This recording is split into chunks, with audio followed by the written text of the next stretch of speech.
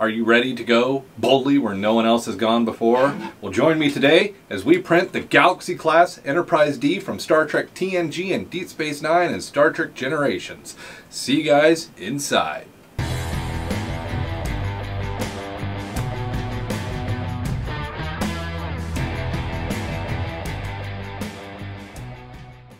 Hello and welcome to today's video. Today, as I said, we are printing the Galaxy class Enterprise D. Now this is the standard Enterprise D. This is not the Deep Space Nine extra phasers or the All Good Things third warp nacelle Dreadnought Enterprise D.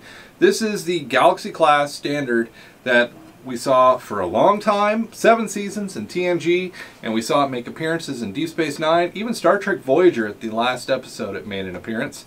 And also just, it's one of those ships, Star Trek The Next Generation is the one I started on. It was the one going on when I was a kid, and it just caught my fascination. It just grew to where I just like all Star Treks. Even the new movies. Even though, you know, they're a different timeline. We'll talk about them some other time. We'll talk about the Kelvin timeline. If you want to see a print of a Kelvin timeline ship, comments down below, let me know. But today we are going to print a single print Galaxy class starship. Now, this one had a problem. When I printed it, I accidentally didn't check retraction. So I've got some stringing on this one. So we're also going to touch on that in this video, on how to get rid of one way to cut down the stringing issue after a print is done. Because, yeah, stringing sucks. Let's be honest. It happens to all of us. Retraction is one of the easiest ways to fix it. Also, just looking at your speeds, make sure you're not going too fast and you're not extruding too much material. Retraction is usually 9 times out of 10 the problem I found with mine. And every time I update Cura or something, it seems like that gets unchecked. It happens, but we will solve that problem today. As we get a good look at this Galaxy class, you can see there's another one behind me that's even bigger, but I had to print it in pieces. But that's for another time. Today we're doing a single print. This guy was done on a CR10 V2, and honestly, it came out gorgeous. Even with the string, it came out with wonderful detail, except for on the saucer section. There's no windows, but there's a way to fix that too with a good tip soldering iron that you're willing to waste the tip, heat it up, and you can actually go around and make those indentions very gently and very low heat, that you can make that groove and go through. And then of course, you know, as you paint it, you do the Aztec pattern and different things like that. And of course there's some sanding across the back where my supports were stuck, but we'll fix that all. So we'll hop into Cura, we'll get this guy sliced, because I moved it around all kinds of ways to get the least connection points and all of that. I wound up going with the usual method of printing straight up and down. And you can see too that there is some stringing on the side. Again, that retraction wasn't there, so when my octolapse and my print head moved, it created a stringing along the sides. But I'm going to show you kind of a neat way to cut some of that down here.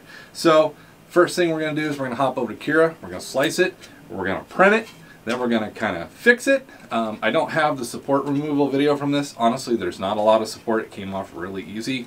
And then we're going to get out the one tool that I use to kind of help with some of the stringing issues. So let's hop over to Cura. But before we do, one thing we got to kick in gear here. This channel is made possible by you guys. Every subscriber is important, so if you like what you see in this video, make sure you hit that subscribe button and join this crew as we continue with all kinds of science fiction prints and just how to upgrade your printers and do cool things with them. So if you got questions about 3D printing, leave a comment down below. That way I can get back to you, help you out, and we keep building this, because why do I do this? Is to help you guys out. I'm doing all kinds of cool prints. I could keep this to myself. I could make this a business. But honestly, the whole goal of this channel is to help you who's doing printing and answer questions and make your printing better. So that's the whole goal of this. So questions, comments down below. Let's hop over to that computer and get started with Cura. All right, so let's hop in here and let's talk about the models that we're doing today. Those models come from this kit, which Solid Alexi made. And honestly, this is a solid model set. If you're looking for anything Star Trek ship-wise, Solid Alexi did a really good job on these models, and I'm going to show you why. So I'm going to pull this over, and I'm going to show you. These are the actual files within the folder. And so there is a solid, and then there is in pieces. So you can print this in multiple pieces and actually do the print. So you're not stuck with any of it. And just the actual collection is fantastic. There's a lot of great models in here, but today we are after the Enterprise D. There's the link up there. It'll be down in the description below as well. So let's get over to the Enterprise D. Now in this model kit, I am doing just the Enterprise D, not the FDM. I'm not doing the separated one. So we'll pull that in, and it's going to show us that beautiful ship. Easily done on an Ender 3. I don't care about mesh tools. It doesn't need to be watertight. This thing isn't going to the ocean. So, beautiful looking model. Now we just need her to print, right? So let's get her set up. So I played with angles and supports for quite a while, and I came to the conclusion this was the easiest way to get it to print, was to stand her up straight. And of course, on this channel, how do we do it?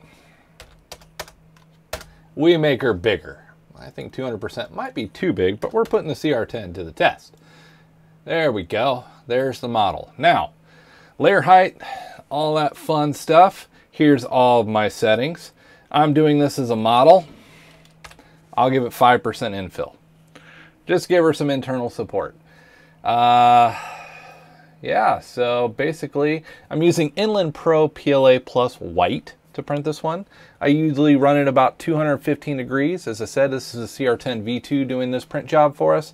So 215, 210 works pretty well. I'm in the middle of winter when I printed this one, so I actually dropped my build plate temperature down to 50 degrees. As summer comes in, which it's starting to here, I'm actually going to jump that back up because there's an air conditioning vent in the room. So I'll jump that plate up to keep from warping and stuff like that. But for me, 50 degrees C works really well with the inland doing a raft. And I did a raft with this one. Now make sure you got that checked, that enable retraction. That's where I messed up on this one, is I did not have mine enabled. And that caused this, when I don't have it enabled, I get stringing like crazy, which is what happened in this print. You'll see it as the print builds. Generate support. I'm going to go with a 70% support. Let's get this guy slicing. I did a raft, and the reason why I do a raft, a lot of times you guys will see me do a raft. I'm like, why are you doing that? It's a waste of material. I'm doing something very narrow, vertically. I want to have as much purchase as I can on that build plate. So let's get this layers processed and see how the support comes out. As you guys can see, not a whole bunch of support going on here. Now, I didn't up my raft. For something like this, I'll probably do a 15mm raft just to give it enough. That way, if my print head for some reason drags on it or something, I don't lose the model. The raft is holding that guy in place, hopefully. So I'm rerunning this real quick. We're going to hop over and get to the print and get to that, showing you how to get rid of some of that stringing. But you can see I did the raft there, and not a lot of support is needed the way this builds up. There's some support for the impulse engines where it goes across straight. Some support just onto the backer part of the saucer, and then just the base down here needed some supporting. So not a lot of waste of support. Now again, you guys, some people have commented that it's a huge waste of support doing the raft. I highly disagree, and honestly, I could print 5 of these in a spool. So no, I would rather waste the 40 grams to build that raft and get my print than lose this print at 70% and lose 150 grams. So there's a give and take math here, but the way that I've done this one, the way I printed it, going vertically like this, it printed you guys can see the finished result here in a few minutes, a few moments actually, probably, that it prints cleanly. I get really good detail, especially for an FDM print of this size, and it comes out really nicely. So that's all there is to this guy. Salt Alexi made an awesome model kit. Now I'm gonna pop it in real quick. I'm gonna clear the build plate, and I'm gonna pop in the FDM because I want you guys to see this too. I did not print this, but there you go. No real supporting needed. It's cut into pieces, ready for you to glue and put together and have your model kit that way too.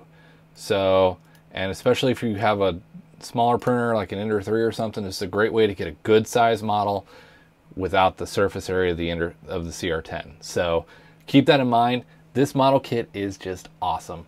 I mean, it's got the Enterprise F, the J that we only saw in one episode of Enterprise, the space shuttle, which is just awesome. And it even has the Kelvin timeline and the NX-01 refits that we never saw, but you see on some of the books for the Romulan War. So a lot of cool ships in here. Kelvin, non-Kelvin, just some really cool stuff in here. So I definitely go check this model maker out on Thingiverse, guys.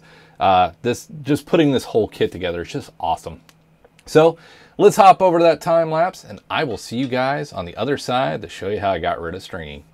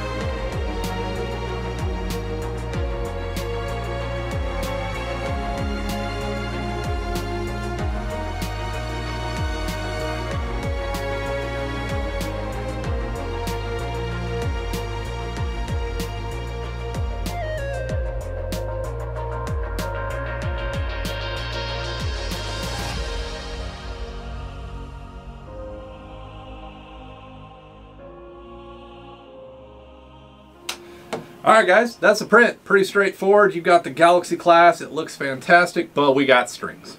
And they suck. And they're hard to get off, and who wants to sit there and scrape this thing with a razor blade? So one thing you can do, if it's really just kind of thin spider webbing, get your heat gun. Or a hair dryer will even work as long as it will get pretty hot. Some hair dryers, they get hot. I use a heat gun. So on what you can do, and sorry for the noise, mine has two settings, high and low. I'm going to go for high. Now be very careful when you're doing this. One, don't burn your hand that's holding the model. Two, don't hold it in a spot too long because this will melt. You just want to get it hot enough that the stringing vanishes. So, to the noise, let's get rid of some stringing.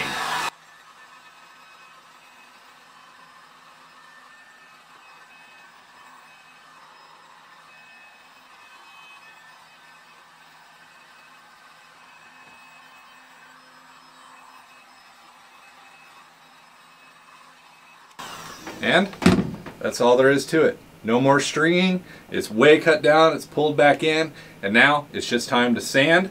Like I said, I may go through with the hot iron, with the a cheap soldering iron, and start doing the indentions for the windows. Also, I could just leave it and come back with a permanent marker and make the little dots for all the windows. And using, here's my trick for white windows, a whiteout pen. It works great. Simple tool, does the job. But there you go. Galaxy class starship ready to go on the wall after some sanding and a little bit of paint. If you guys want to see me paint this, let me know down below, and we will definitely work on a paint job for this one, because at some point I had a Star Trek kit that has all the decals for this. I don't know where the model went. Who knows, that was 10-20 years ago, but I found the decal sheet. So nameplate, stuff like that, definitely going to go on this model. So thank you guys. Remember, hit that subscribe button if you enjoyed what you saw today. And if you want more 3D printing tips, like a video that I'm planning on coming up is where that support was and it's rigid, there's a way to clean that up without just sitting there with a sander. So thank you guys. Stay tuned. Hit that sub button. We see you next time.